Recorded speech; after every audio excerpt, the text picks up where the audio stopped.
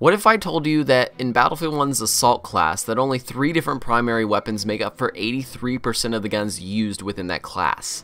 The Hellriegel, the Model 10A Hunter, and the Automatico Storm. That out of 17 different rifles and variants of rifles for the Scout class, that only 3 of those rifles make up around 50% of the total usage within that class.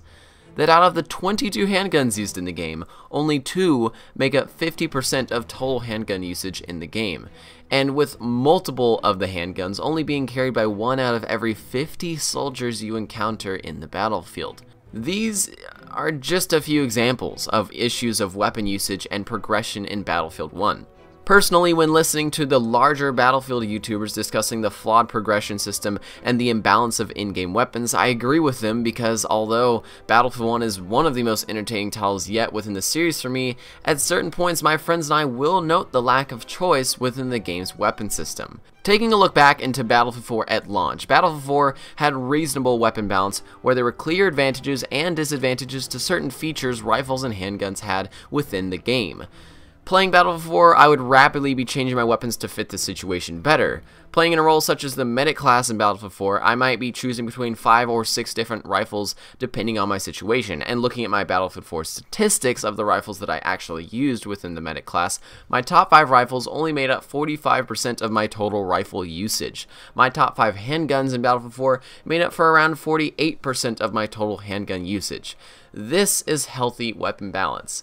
As a player who played Battlefield 4 as competitively as I could, you could see through the numbers that I would be rapidly changing weapons to adapt to different situations and maps that I was playing in. Yes, the data does show that I did have my favorites, but not to the point of only using 3 of the rifles available to me and leaving some rifles in the dust with only 0 kills over 350 hours of playtime. In Battlefield 1, on the other hand, within my personal statistics, the Automatico makes up for 64% of my total Assault class kills. That is one singular gun making up 64% of total Assault class kills. The Model 10A Hunter makes up for another 20% of my Assault class kills, and the Hellriegel makes up for another 10%. Basically, instead of 5 guns taking 50-ish% of my Assault class usage, 3 guns take up 94% of my Assault class usage. Logging on to one of my Xbox friends' accounts who is currently a level 100 in Battlefield 1, his top 3 assault weapons, support weapons, and scout weapons never went below 80% usage of weapons in that class.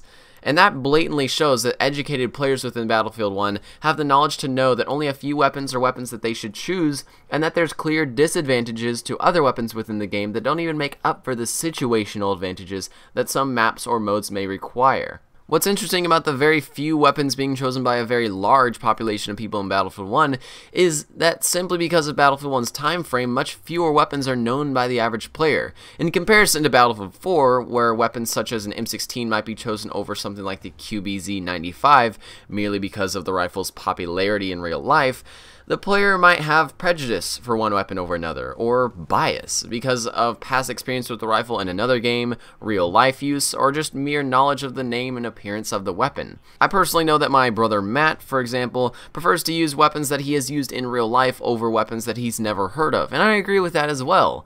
Back when I was a little Modern Warfare 2 player even, I would enjoy playing with the Scar H, as in that same amount of time, my 14-year-old self enjoyed playing Airsoft with a Scar H.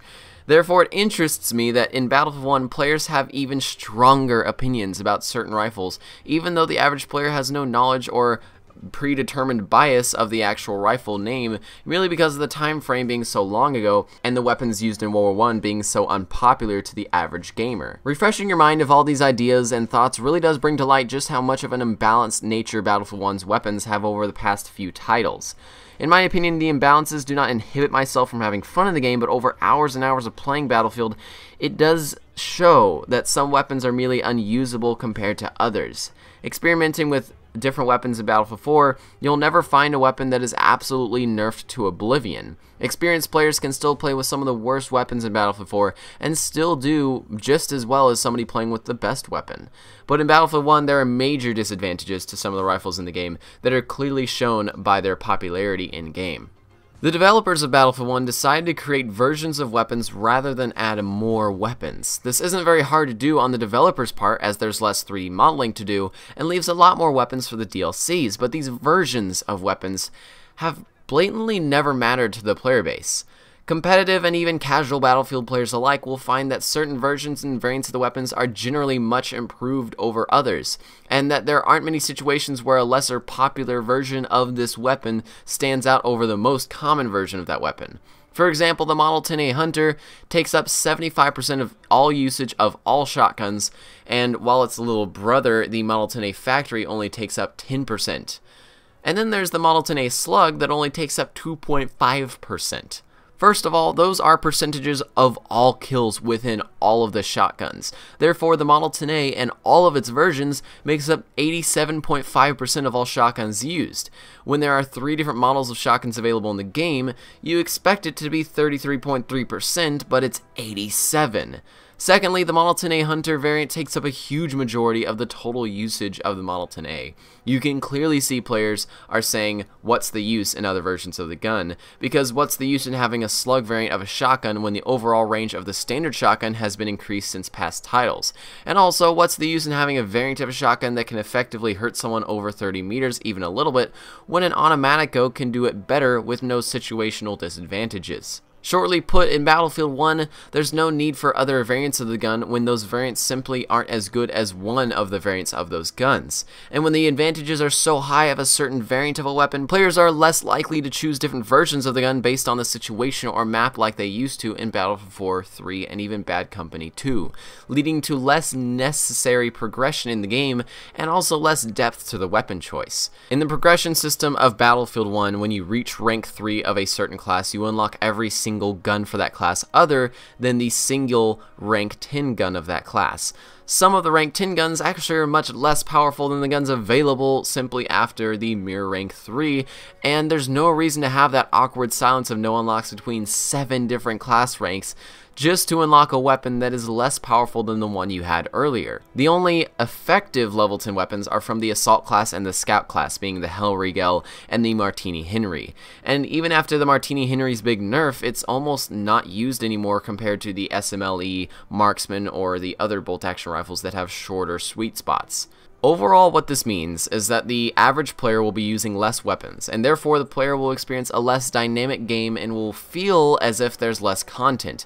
Basically, just because the content, statistically around 70% of it, is just not worth using. I feel as if DICE could have made more weapons instead of variants of these weapons, especially when by the time the first DLC is released for Battlefield 1, 3 DLCs were already released for Battlefield 4. And if somebody's going to throw in the argument that there aren't enough weapons in World War I time frame, then I do want to note that there were hundreds of rifles, handguns, and more that were both in use or were in prototype stages during World War I. A simple Google search of weapons in World War I will show that easily. And even having the larger amount of weapons in Battlefield 4 was a luxury. Even if it was too much for some people, and even if the changes weren't much between one weapon and another, it gave the player a much larger freedom of choice and made the progression in the game actually have meaning and longevity.